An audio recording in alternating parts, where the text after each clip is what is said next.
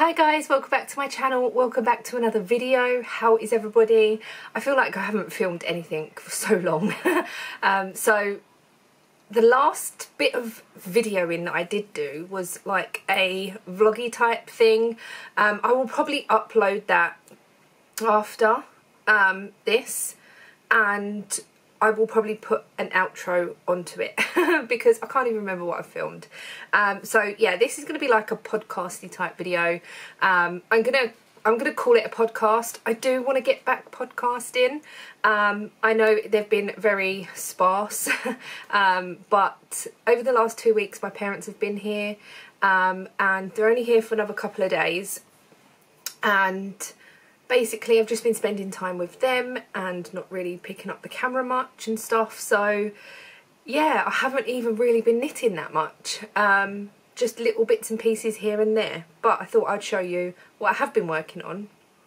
So I do have a finished object that I can't show you because I have gifted it, and in the vloggy clippy video I did say I'll show you it because it was blocking, but I'll have to insert a picture here.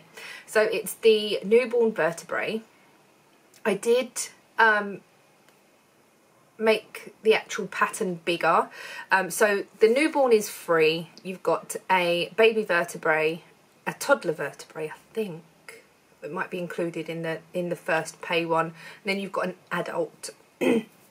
I was gifted the next size up because I was trying to get my head around making it bigger and this, that and the other, and while I was on Zoom the lovely Caroline gifted me the pattern for the next size up, so thank you so much.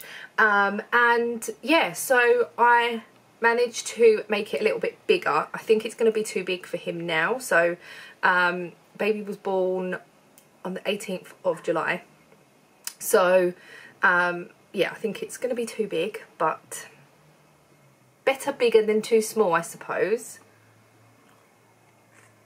I've not long been up, so it's my first coffee, and I said to the Zoom ladies last night, if I get up early enough, I will film a podcast. 1, have I got up early enough? No. 2, here I am filming a podcast. No, I didn't get up early enough, but I thought I'd quickly do it before Zoom starts. So yeah, the second finished object is this, and I want to hold it the right way. I don't really know, that way. And it is my Eyelet Burst shawl. Oh my goodness, I love it so much. So I had 4 yarns, 2 was from Easy Knits, this one here and this one here. This next one here was from Moonlight Fibre, and then this bottom one was from Countess Ablaze. I haven't got the ball bands anymore. I know, and this is why I want to get back podcasting so I can show stuff properly. But you just start with a few stitches up here and you extend out and out and out. I am going to quickly just wrap it round me so you can see what it looks like. Let me stand up. I don't know if the camera's too high now. Oh no, that's okay. Let's put it on properly, Denise. I love the way it looks like a little jacket. Obviously doesn't go with this t-shirt, but this is my rocket tee. Yeah, it just looks like a little jacket, and it's going to be one of them ones that just don't fall off. Like, it's going to stay. And I'm really looking forward to sort of just wrapping it round me. It will probably be like an indoory type autumn, sitting on the sofa keeping warm one. I do really want another one, but if you're my Zoom ladies, you will know how much I moaned about this one towards the end because there were so many stitches. But I think having one that would go with more clothes that I've got, if that makes sense. Like, this one's not too bad. The colours are quite nice. They go together. I'm really happy with it. But I don't know, like if it was grey, white, black, I don't know. I just think that this is a bit out there. I love it. Either way, it is blocked. I have woven all the ends, and it grew massively once I blocked it. So that's that finished object. I don't believe I have any other finished objects. What is going on with my hair now? I don't think so. I haven't finished anything else. No, I've cast on a couple of things. Right, this is going to be in no order. I'm just going to pick the bags as they are on the table. So the first one is living in my ball bag, and it is my summer sorrel, which I'm in love with. So this is my progress, is the right way round. This is my progress so far. Here is the dip stitches and the colour. Oh my god, I love it so much. I honestly can't wait to get this finished. Not that we've really had a summer or anything, but I just can't wait to get this finished, and it's absolutely gorgeous. The colour is coming up pretty well. I was trying to take a picture on my phone the other day and it just was coming up yellow. This is orange. It's still not perfect, it's more orange than that. I'm not alternating skeins or anything, just because I've only got one skein of each. But now what I want to do is get the yarn that I'm using, which is this one from Mandy from Mouse's Makes, and I want to do some of the sleeve, but what I'm going to do is go from the outside of the ball so I can still keep this attached. I don't want too many ends to weave in. Not that I think it's going to be a problem, but I don't know. The thing with this is that I'm thinking I don't really want to knit on it, because I know I'm going to have to faff around with the yarn and the sleeve, but I do want to knit on it. So yeah, this is the Summer Sorrel by, can I remember, it's probably right in the front of my head, but it is by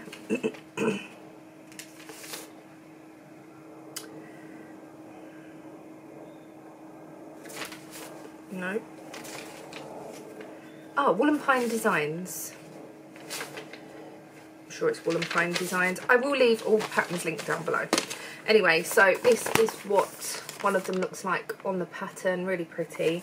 The yarns that I'm using is, so the first one was Woolly Mummy yarn. The one from Mandy is Peach Melba. And then the last one is I haven't got a ball band for. Oh, sorry, the first one was December's colourway from Woolly Mummy Yarns. And then this is the Wool Kitchen. That's coming up peach, it's not, it's orange. I don't have a ball band for this, but it is the Wool Kitchen. It's got a bit of a fluff to it. It's more floofy. I'm hoping it's going to be okay. I'm sure it will be. So that is my Summer Sorrel, whoopsie, in that bag. The next bag is just a bag full of yarn. So I did sort out all of my yarn. That may be in a video you've already seen, I can't remember.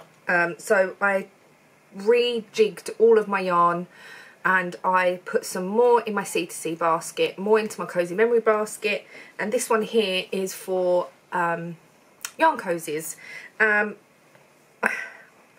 For example, I do have quite a few other yarn cozies. I don't know what I have done with them. I did tidy my desk, and now I've got my cones out, which is quite nice. What did I... Oh, I think it's actually in the pot back there. Anyway, so this is just full with the pattern of yarns that I want to do yarn cozies with. I really enjoyed doing the yarn cozies, and because I'm really not into socks at the minute, they're like my sort of easy go-to. So I can keep that out actually, because I could probably use that. So that's in that bag. I've literally pulled all of my bags out. The next one is my Cozy Memory, and I have quite a few yarns left over to knit into this, and I have knit all of these with stitch markers in. So I'm now going along trying to fill in the gaps. So I've just got sort of, I've done these ones as well. I'm not going to go into detail today of what yarns they are, but just this is how far I've got. This is going to take me forever to make it into a blanket size, but it's going to be one of those that I go back to and put away for ages and then go back to and stuff. And it's really nice to use some of the yarns that I forgot that I've used before. So I am literally just putting my hand in this bag and just pulling out a yarn. There's still quite a few in there. And then just putting it in, even if it's next to a colour that's similar. I'm really not bothering, I'm just putting it in because that's the way I'm rolling. So that is the Cozy Memory blanket. I did follow, when I very first done it, the Craft House Magic tutorial, because I like the twisted knit stitch instead of the slip slip knit two together. I just prefer the twisted stitches. That's that one. The next one is a new cast on, and it's not that. And I have got this yarn. I will show you the ball. I have got this yarn, and I purchased a second ball when we went to, or me and Ian went to Sconch, because I was like, oh, I've got one of those at home and I really don't know what to do with it. If I had two, I would have more options. And in my head I was thinking I could make a granny square cocoon cardigan. So I've started a granny square, and this is one full ball. I don't think it's going to be big enough for me to make the whole thing in this yarn. So what I was thinking was carrying on with the rest of this, and I think I may have some grey. So this is like blue and grey. I may have some grey that I can edge it with, the front ribbon, the arm ribbon. So that's what I'm thinking. So just do the whole granny square as big as I can go with this, and hopefully I might be able to join with this, because I don't really want to join with the grey, but anyway. So it's this big. I need it probably a little bit bigger, because obviously it joins, you sort of fold it in half and it joins, but then it sort of opens up here, if that makes any sense. I've made a few of these now, and they're really comfortable. The one that I've got is absolutely massive because I put it in the washing machine and it didn't, the yarn didn't like it basically. But I need to add that second ball in, but I'm not putting it in the project bag. I'm using my own crocheted bag, just because this squishes down in my box quite nicely. So that's that one. The next one I want to show you is this, and this is my ranunculus. So I've got quite far on this now. It still needs some length, but here is my ranunculus. I'm really enjoying knitting on this. I did a bit of this last night, so I am working on a project that is a bit... I've got a bit of a deadline. I'll show you it in a second. And it needs to be done. And I've been working on it quite a lot the last couple of days. But I just needed something. I needed to break that. So I picked up this. And I've got quite a bit on it now. This is what it looks like. The armhole is here. I think I'm going to go down to 15 inches. I'm finding that as I've lost weight, I don't need as long of a length. Like this top here is like really long. I think I did this to like 17 inches and I really don't need it that long. So I'm going to knit just as far as I can to the, well, not as far as I can, but I'm going to knit to like 15, see what it's like, and then put a rib on the bottom. The sleeves, I'm still undecided whether I want short sleeves or long sleeves. It's depending on yarn really.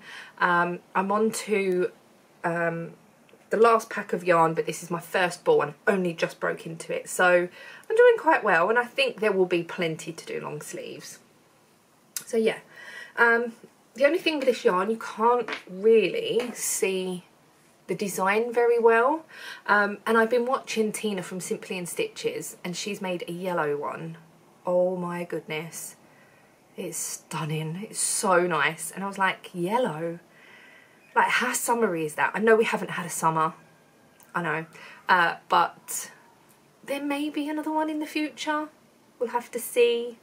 Yeah, so I'm really happy with this, and I can't wait to wear it.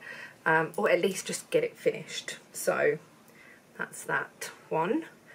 And then the last thing that I've got is a baby blanket, but I'm not making it into a blanket, if that makes sense. So here is the pattern. It's a free pattern. It looks like this, and it is a blanket, but I'm going to be then altering it to make it into a cocoon type thing. So Ian's sister wanted something. It's like it's hard to explain. It's like a long blanket that's folded over, seamed at the bottom, but then buttoned and opened at the top. And she's already got one, but it's got loads of fur inside, and she wants one without fur. And she can't find one anywhere. So I said, like, she asked if I could make one, and I was like, well, I can give it a try. And this is my progress so far.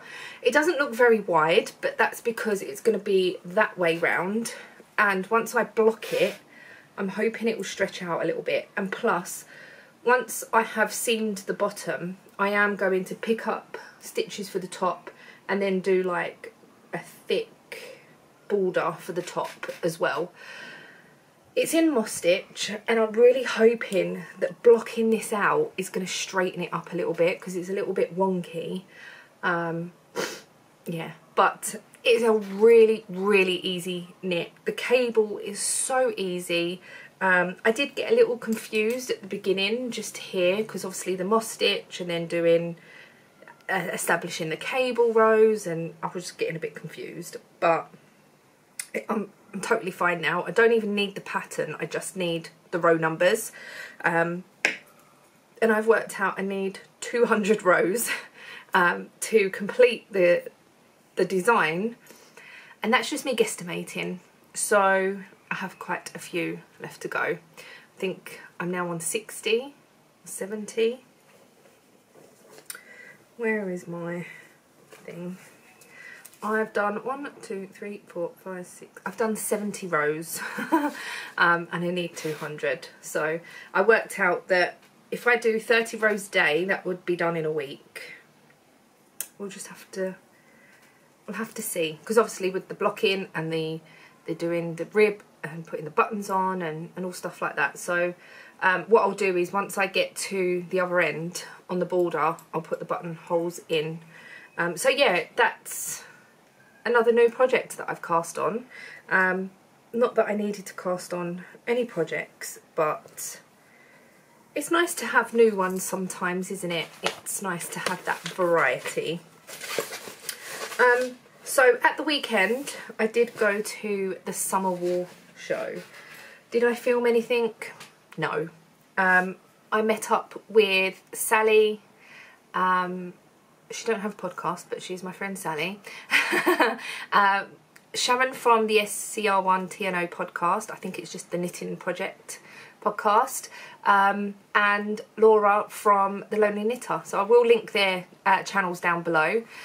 We sat there, we had a really nice afternoon knitting and shopping for yarn. I will show you what I got as I used them. I didn't really pick up that much, to be honest. I think 4 skeins of yarn, so it wasn't that much, and I was quite reserved, knowing that I'm going to the Southern Wool show as well. And also there's stitches in the sand, stitches on the sand. something like that. And I don't know whether I might pop up that way as well. It's depending on the weather really, more than anything. But yeah, so that happened the weekend. It was really lovely. Really had a good time. What else is there to update you on? Yeah, just my parents have been here, so just been busy spending time with them. This weekend we are going to where my mum's staying, which is in Southend, and we may go droning, like my dad and Ian will go droning depending on the weather. The weather has just been so rubbish. Next week's supposed to be nice, but they're going home then. But their weather will be nice because they live in Spain, of course it'll be nice. Yeah, so that it's just been that really. I've sort of gone on Zooms here and there where I can. If you are interested in monthly Zooms, then please go over to my Ko-fi page where you can become a member and you can get access to the Zoom information. I may even sometimes do like one-offs as well. So I don't know, I might like on the Monday decide one day in the week I'll do a membership Zoom. So it's not just once a month, maybe twice a month. Here and there, I'm not really sure. Yeah, I need to get back into the swing of things. I've sort of dropped out of that. I'm out of routine, which don't really help and stuff. So, yeah, I don't really have that much more to say. I'm just looking around to see if there was anything I forgot. I don't think there is. I will just put a the other video up as well, which is going to have a great big gap in the middle, but there we go. I do want to get back filming at least a podcast, even if it's like once every 2 weeks, just showing what I've been making and stuff. I really enjoy sitting down and rambling in front of the camera, so but I just haven't done because I've been so busy, and I know that I haven't been able to edit or anything. So where is my necklace? It's at the back. So yeah, I also last weekend, you probably know this by now, won Woman of the Year at Slimming World, and I was over the moon. I did not expect it at all. So I have now lost 2 stone 10 pound. We get weighed tomorrow, so I don't know how much more this week, but I was over the moon. And yeah, so me and Ian have got our certificates up and our little, not trophies, but like little ornaments up. I'm just so chuffed, so chuffed. Other places that you can interact with me, so I am on Instagram, that is linked down below. Facebook, not so much. I don't really use Facebook that much. I did go on Threads for about 2 days and then thought, oh my god, my brain can't take more. There is a Discord group that is linked down below. Come over there, share all your makes and ideas, and there's lots of different threads that you can come over and have a chat with everybody. I just love to see my subscribers or viewers or whatever all chatting to each other as well, and getting to know each other and stuff. That's really lovely. Also on Ko-fi. Also, another big thing that I want to mention is the Year of the Sock 2023. Instagram is being a little bit of a pain. So they've changed the way that hashtags are shown when you search for a hashtag. You can't search newest to oldest anymore. It's only top posts, which is really annoying. So I have opened a Ravelry thread for finished objects for Year of the Sock 2023. It's the only way that I'm going to be able to pull winners from that. There is a Year of the Sock 2023 thread in the Discord group as well.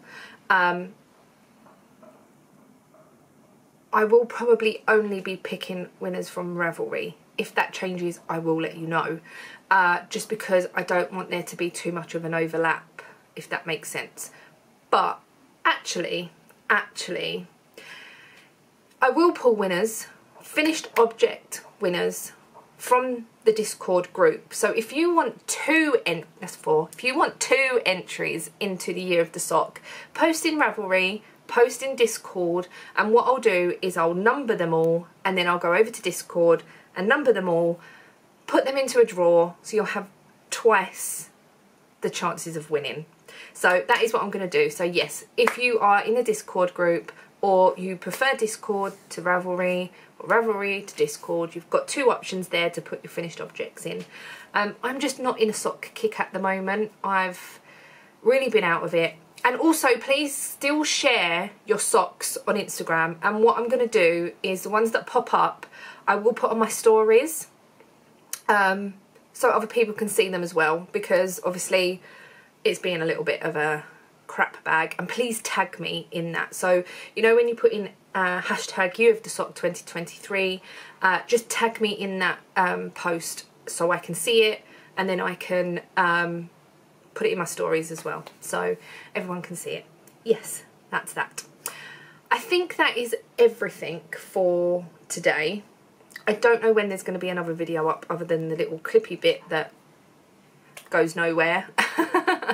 I'm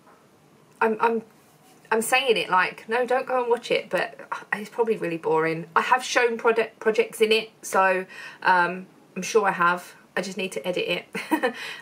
Right. So that's it for this video. Thank you so much for watching. I hope you've enjoyed. And yeah, if you've got any comments or anything, leave them down below, and I shall see you in the next video. Bye guys.